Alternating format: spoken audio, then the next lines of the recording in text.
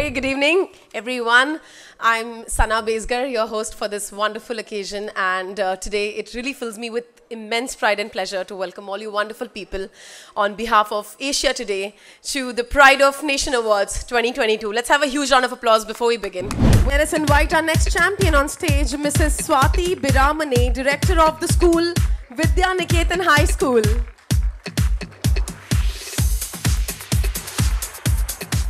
Now I have Miss Anandita with me, and she's here to receive an award for Best Boarding School in entire Maharashtra. Firstly, congratulations. Thank you so much. So how is it to receive an award for a boarding school in entire Maharashtra?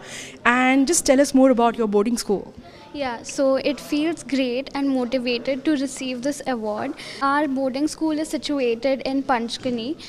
So we have children right from junior KG to standard 10.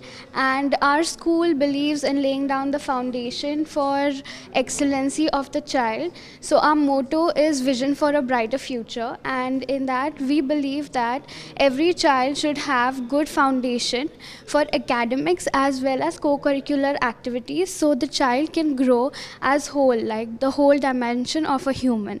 So that's what our school focuses on, and we won't compromise on anything that will stand in the way of providing best foundation for our child. That's fantastic. Actually, when a student studies in a boarding school, so he is not dependent on other people, right? So how do you develop a student to be entirely independent? How do you develop that? Okay, so as I said that we don't only focus on academics, but we focus on co-curricular activities as well. They have yoga, they have music, they have dance, they have archery.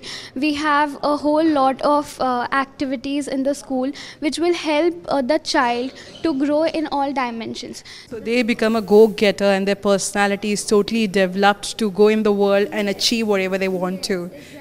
Cool. It helps them to conquer the world.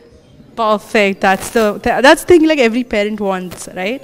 Thank you very much, Anandita, for talking to us, and congratulations for the award.